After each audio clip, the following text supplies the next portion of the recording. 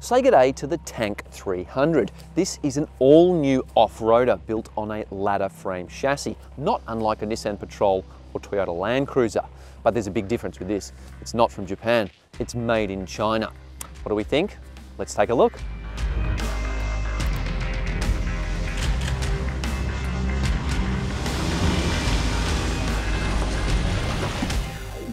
It's underpinned by a genuine four-wheel drive system, complete with locking diffs.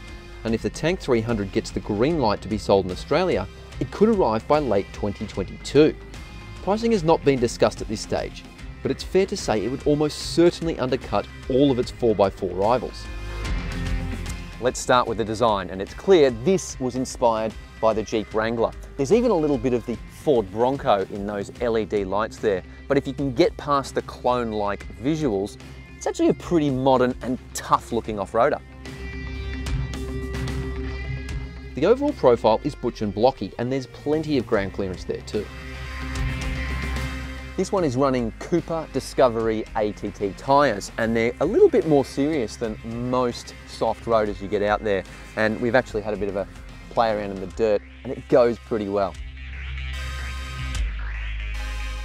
The rear end design is pretty modern. I really like these vertical LED tail lights.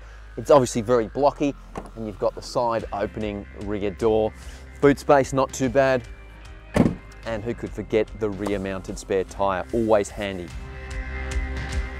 Okay, first impressions of the interior, it's quite impressive. There's a real Mercedes sort of feel to this, and the quality of the leather on the seats, super supple, I like it. There are several drive modes to choose from, along with 3 four-wheel drive settings and a number of functions, which we'll get to later. While there's a definite luxury feel in this interior, there's also some rugged elements too. You've got the holy shit handles here and here, and this gear shifter is next level. I don't know what's going on, but I like it.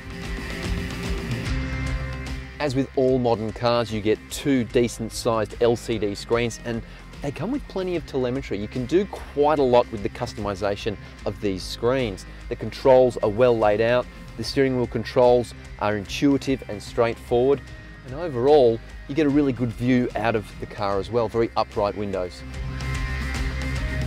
While this is a genuine off-roader, it still comes with all the mod cons. You've got powered seats, you've got this wireless phone charging pad, USB-A, USB-C, and some pretty good storage facilities too.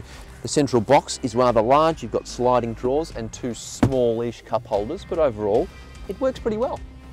While the interior is certainly impressive, it's all for nothing if the car can't perform off-road.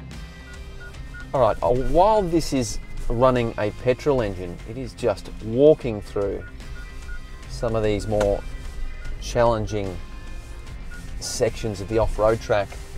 And I know for a fact it's cocking a wheel there.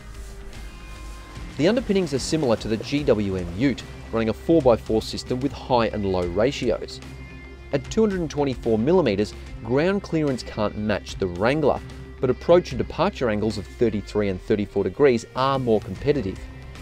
The Chinese brand has put this vehicle through consumer focus groups, and apparently Aussies are liking what they see.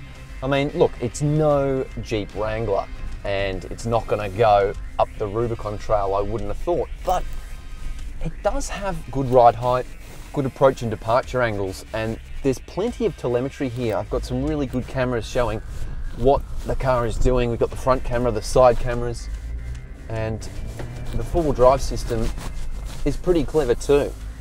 However, it's still proving capable enough on these muddy off-road obstacles. Now, this is just a very brief drive. This is not a full-blown review, but first impressions aren't too shabby.